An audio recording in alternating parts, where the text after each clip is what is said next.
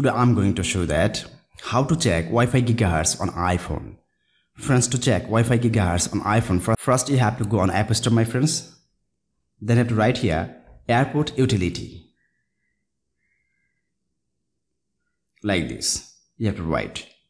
Then my friends, you will find here the second one, Airport Utility, the Wi-Fi sign, the logo, right? After that, my friends, and from here you have to install it, my friends, on your phone. After that, you have to come on settings of your iPhone, my friends. Then you have to go on Airport Utility, my friends, on the app. Tap on here. After that, you have to turn on Wi-Fi scanner. Then my friends, you have to go on Airport Utility app, open this one. Then you have to turn on Wi-Fi scan.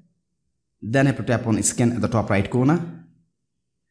And it will work, my friends. You have to have internet connection. And see, my friends, you can find out your Wi-Fi GHz, and there is lots of Wi-Fi. Also you can find out the GHz of Wi-Fi. So friends, like this, if you want, you can check Wi-Fi GHz on iPhone. Friends, to check Wi-Fi GHz on iPhone, if you face any problem, feel free to ask me in comment box. I'll try to give answer as soon as possible.